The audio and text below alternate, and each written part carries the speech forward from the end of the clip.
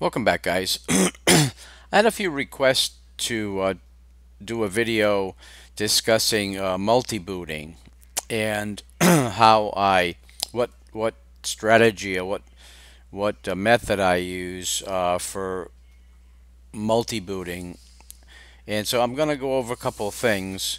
Now, let me show you the Grub screen for this particular system that I'm on now. Now I am in Manjaro XFCE, as you can see. Um, and if I took a picture of the Grub screen when I boot up, and as you can see, the controlling distribution is Manjaro XFCE. The reason I do that is because just until recently, Manjaro did not allow you to not install Grub. Manjaro, up until maybe I guess about 6 months ago or so, um, Manjaro would try to control the Grub booting process. It would automatically install itself into your master boot record. And so rather than fight it, I used it to my advantage, and I would always have Manjaro since I love Manjaro, and so I'm always using Manjaro, so it makes sense given all those circumstances that I allow Manjaro to control the Grub process. So let's go down the list. Now Manjaro is loaded into the master boot record and it controls booting. I also have Magia 5, MX15.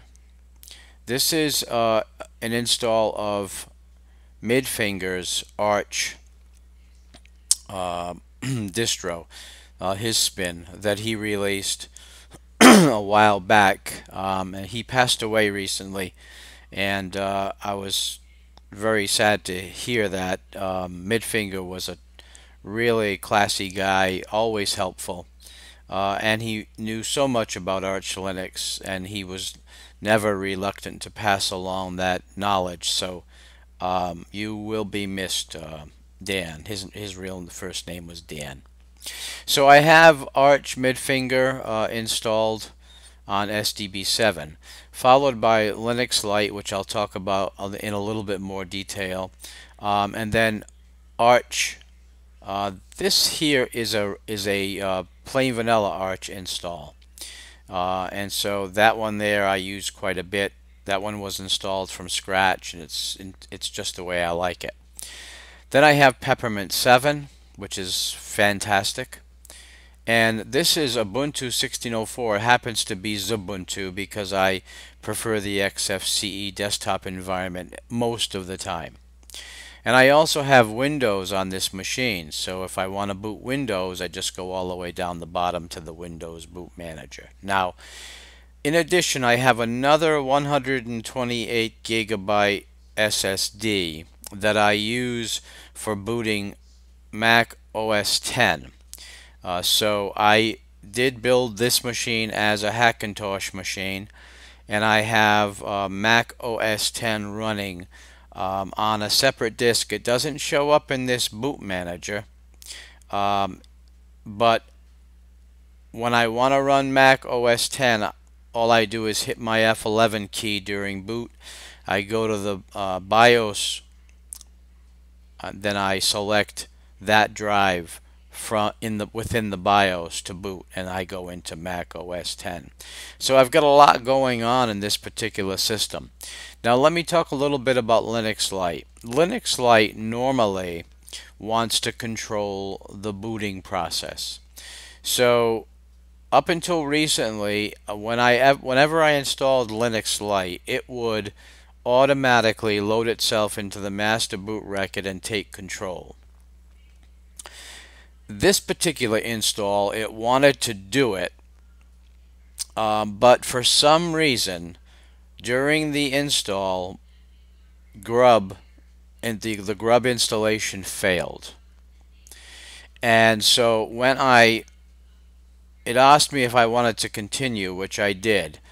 And then when I rebooted, I went to Manjaro. I ran OS Prober, and then I ran update Grub, and Linux Lite showed up, and it actually booted. so I left it there. But Linux Lite is another one that tries to control the boot process.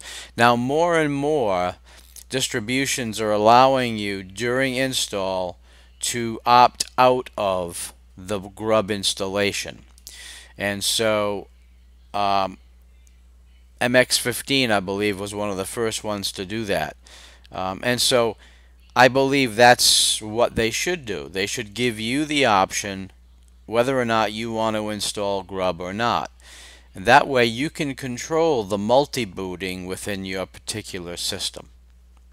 So that's basically the philosophy and the strategy that I use when I add distributions to this machine. If I want to, for example, if I'm done reviewing a distribution and I'm not going to use it on a daily basis, I will just replace it. And during my next install, I will just designate the partition that I want to install the new distribution to, and I also opt out, or I elect not to install Grub. That way, the install finishes, it does not install Grub, I can boot into Manjaro, run OS Prober and update Grub, and I'm back in business, and then the new distribution will show right on here, right on my list. Makes it much easier. So guys, that is it in a nutshell. If you have any questions, put them into the comments and I'll try to answer all of the questions as I usually do. So guys, thanks for stopping by the channel. Please rate, comment, and subscribe, and I will see you soon. Take care.